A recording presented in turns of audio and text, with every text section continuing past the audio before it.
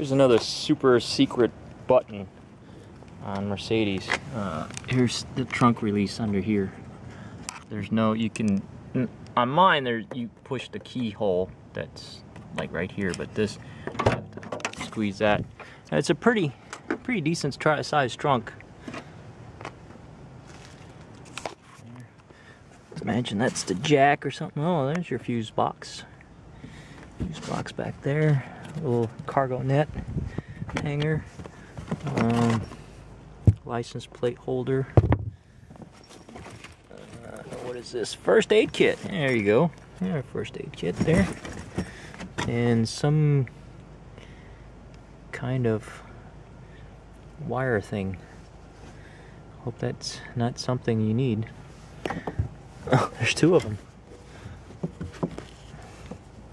I don't know why there's two of these wire things. Not quite. They look like brake sensors or something. I don't know why they're back here. Right. There's the spare tire compartment. All your rugs and stuff back here. And it's not a full size. It's a full diameter, but it's not a full size spare. So that's pretty much it for the trunk. A little recess there to close the trunk if you're a vertically challenged person. Dual exhaust pipes, very cool.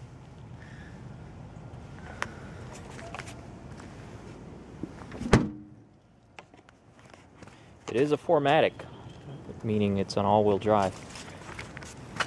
Gas.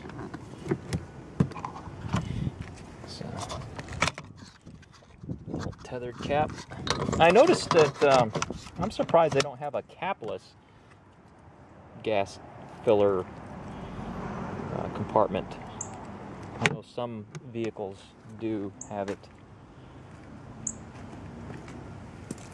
One cool thing I do, I think this one does it, mine does it, but you hold the unlock button and you hold it down and all the, well, just watch.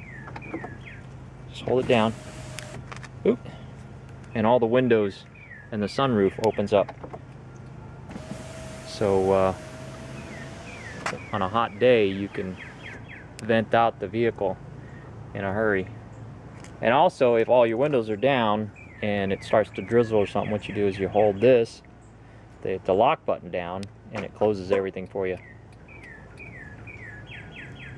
It's supposed to close all the windows for you. There we go.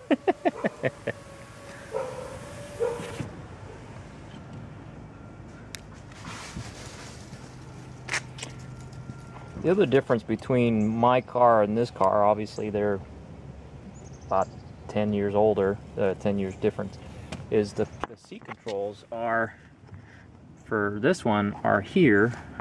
You can, you know, it models the seat, so to lift the front of the seat up, you push that button. Bring the front down, you push that button there, bring the back up, and then down.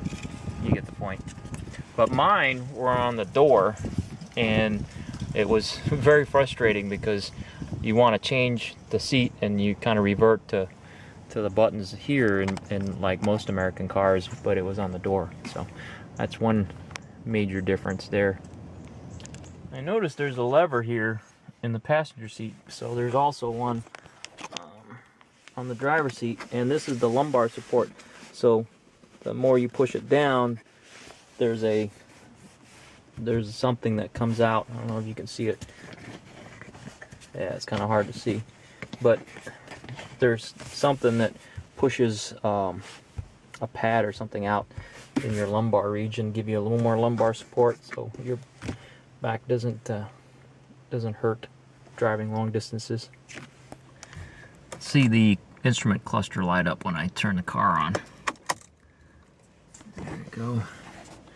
There's your fuel on the left, temperature gauge on the right. There's your onboard computer, which you can change the speedometer. It's a centerless needle, so it just kind of rides around the outside there. And then, of course, tachometer. It's pretty sporty. It's got dark and silver with silver trim. Oh, I did notice, it's kind of interesting, the bottom of the steering wheel is flat. It's not round, you know, it's round everywhere else, but down here it's flat, so I guess that gives you kind of a positive grab on it, or you can feel where the steering wheel is if you're going to make a turn. A little tactile difference there. There's a little ding. Here's the emergency brake there, and then brake release. That's very similar to my car. Let's see, what is this? Oh, there's a trunk. The trunk release is down here. Didn't notice that. A little visor. This light comes on. Back up the camera. This light comes on when you open the thing, so you can see me. I guess you can clip like your insurance information or something there. That's kind of handy. There is no backup camera, so you can see there is. I'm in reverse. See that? And there's no backup camera, so this is not a regular feature of the backup camera, or of the vehicle. Okay, let's do a driving part of this review. This car does have the little delay. Like if I want to change lanes, I just hit it and it keeps flashing for a couple of seconds. From the miles per gallon there, I've driven 8 miles so far, and it's saying I got 18.5 miles per gallon, which is excellent. Of course, it's a V6 compared to mine. At this point in my drive in the morning, I think I'm at like 15 miles per gallon, of course, with my big V8. And I'm going, let's see, take it up to 60. Alright, at 60, I'm about 1600 RPM. So that's, well, let me take it up a little bit. Yep, 1700 RPM. So it runs a little lower RPM, so that's probably how it can save a little more fuel, along with turning the engine off when the car comes to a complete stop. Of course, rainy morning. They give you a view of the visibility in the car. You can pan around, keep an eye on traffic there.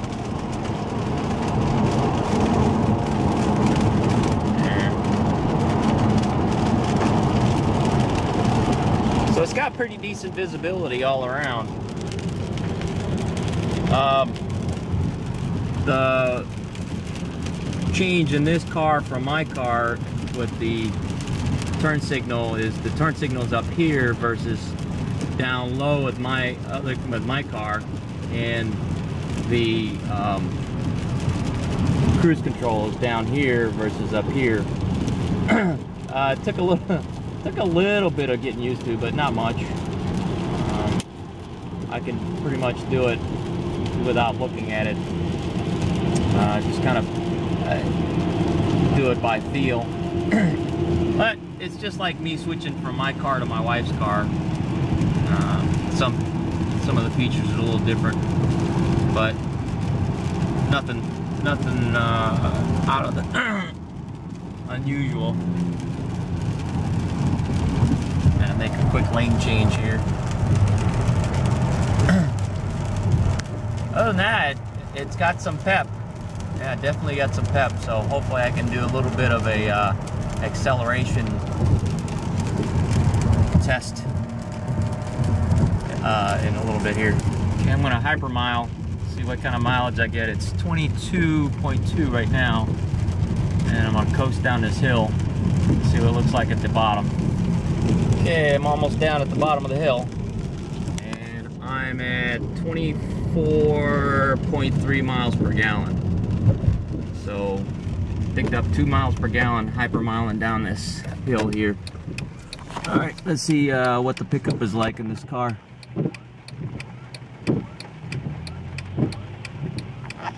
All right, Clear on the left, just waiting for clearing on the right. And here we go.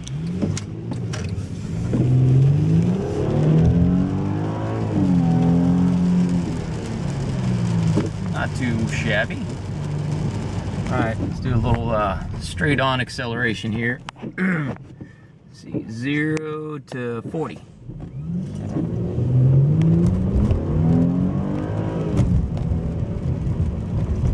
Not too bad. Got some pep. 18 miles, 24 miles per gallon. I like it. I like it a lot. I'm sure I could have squeezed in a few more, maybe another couple miles per gallon, but for a V6, little peppy, sporty car, it's not bad for mixed city highway driving. This thing does have a GPS in it. They call it navigation, and the way you access it is this button here. So you can hit radio, and it changes to the radio, and then you hit Navi, and it changes to display the navigation. And then what you do is you work the navigation with this knob here. So let's say I want to put in a destination, so I'll toggle over, and then let's see, point of interest, enter address, point of interest, select map. So it's just like a Garmin route planning. So you can enter an address. There's different addresses here you can enter. Let's see. So the way you enter it is you hit the you push this button down, and it's got letters and numbers and stuff like that. So you just toggle through, pick what letter you want to spell out what you need, and it'll auto complete for you. Or if it isn't in there, you know, it just can't find it. But anyway, that's the crux of it. Here's the dealership I went to. Oops, back. Let's see. Anyway, you hit start guidance once you plugged in where you want. The route has been calculated. It talks to you. And you can zoom in and out. Estimated time of arrival is 8:40 a.m. Yeah, so you can hit the button, my route, show route. Yeah. So anyway, there's other options and stuff that I won't go into, but pretty cool.